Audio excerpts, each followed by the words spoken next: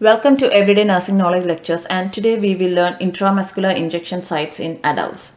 The four intramuscular injection sites in adults are deltoid muscle of the upper arm, vastus lateralis muscle of the thigh, dorsogluteal muscle of the buttocks, and ventrogluteal muscle of the hip.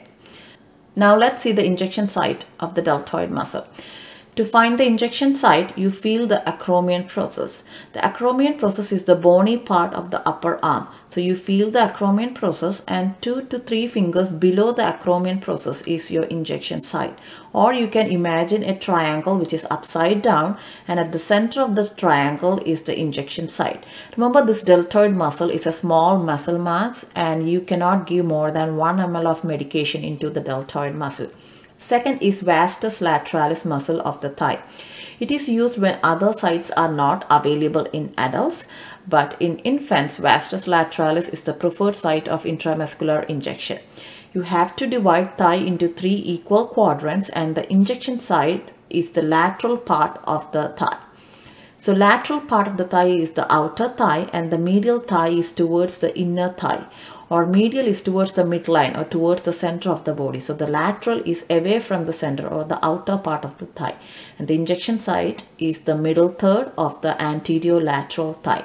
Now third is ventrogluteal muscle of the hip.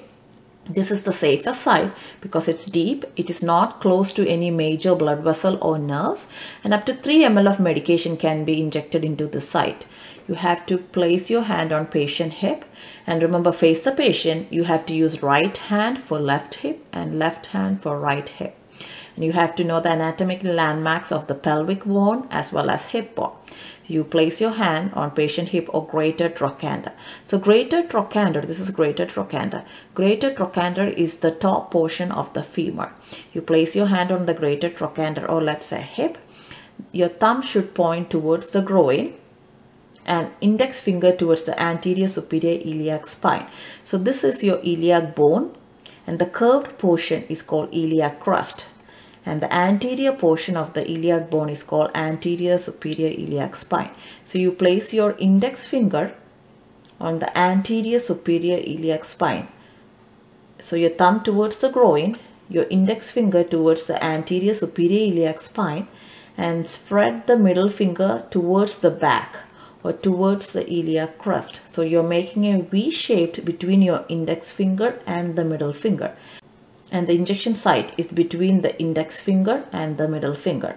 Now the fourth site is dorsogluteal muscle. This is not the preferred site of injection because of the location of the sciatic nerve close to the injection site, and injury can happen to this nerve when you give intramuscular injection.